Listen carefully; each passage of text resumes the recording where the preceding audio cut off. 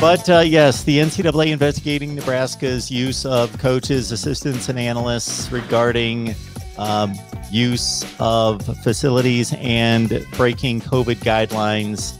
And Trev Alberts, as you let me know, and I had already seen it, but I didn't realize that that it was scheduled for longer in regards to his statement to the media the other day in terms of where we stand. Well, it's funny because I joked with you earlier that this news always breaks on Wednesday after we've already got our show finished on Tuesday nights. So we're always behind the eight ball here, it seems like.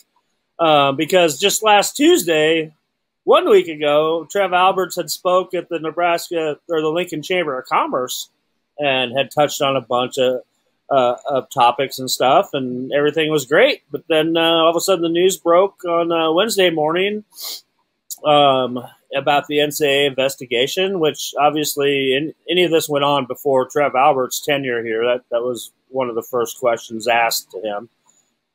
But yeah, so last Wednesday morning, post practice, Coach Frost is not scheduled to speak on Wednesdays, and he wasn't scheduled to speak until yesterday at the Monday press conference. But, when that news hit, you knew he had to come out and say something because they couldn't let that fester all weekend long. And Trev Alberts walked him out there, and it was a little bit awkward to be in the room. It was a little bit awkward, I would have to say.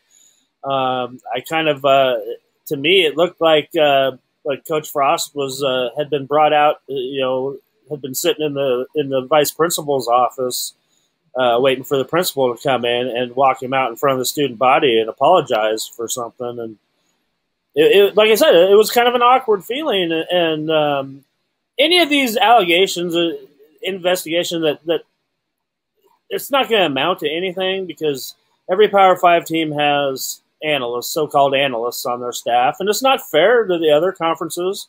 It basically equates to an extra coaching staff, and you got some pretty high-profile guys on that staff, and they might have, the allegations are that they outstepped their bounds because they're not legally allowed to do any on-field coaching.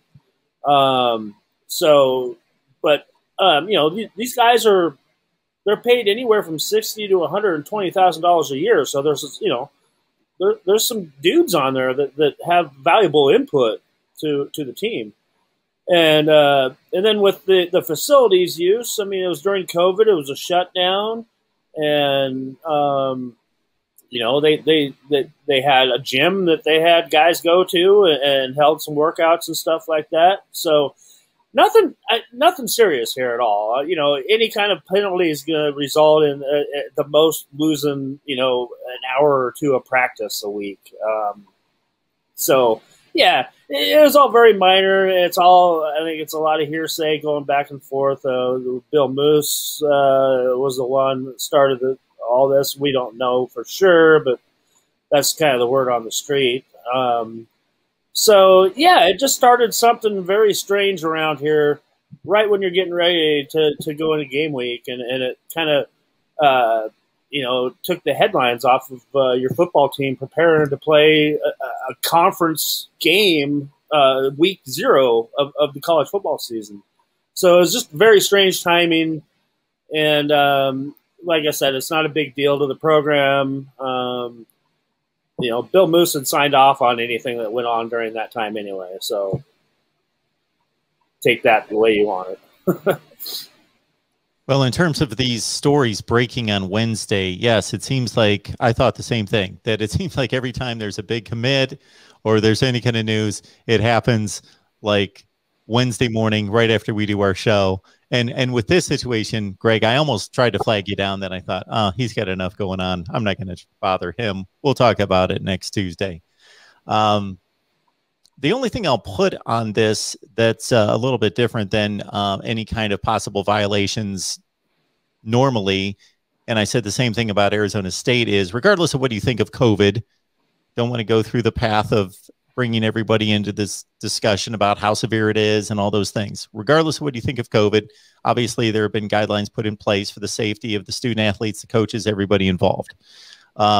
that is different than in a normal situation pre-COVID, just to say you're gaining competitive advantage by, in Arizona State's case, well, they were recruiting during the dead period, allegedly.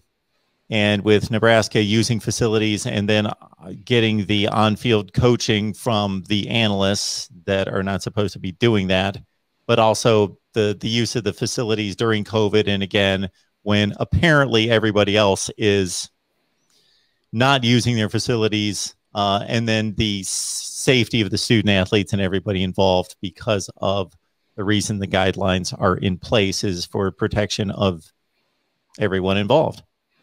And things are getting worse too. Lincoln just passed the mask mandate, just went back into effect here in Lincoln today.